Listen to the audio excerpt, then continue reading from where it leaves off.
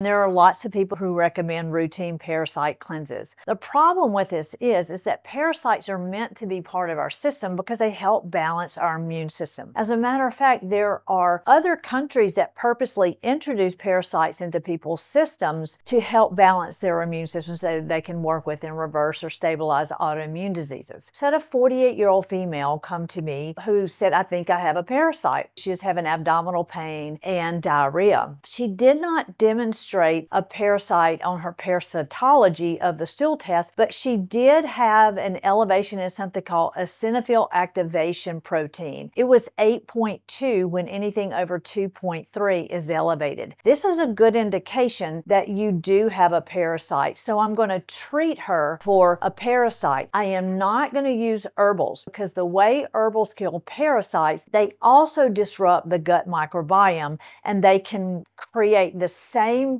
problems in your gut that are created by antibiotics. She also had a calprotectin of 299. So she's what I call possibly cooking on or has inflammatory bowel disease.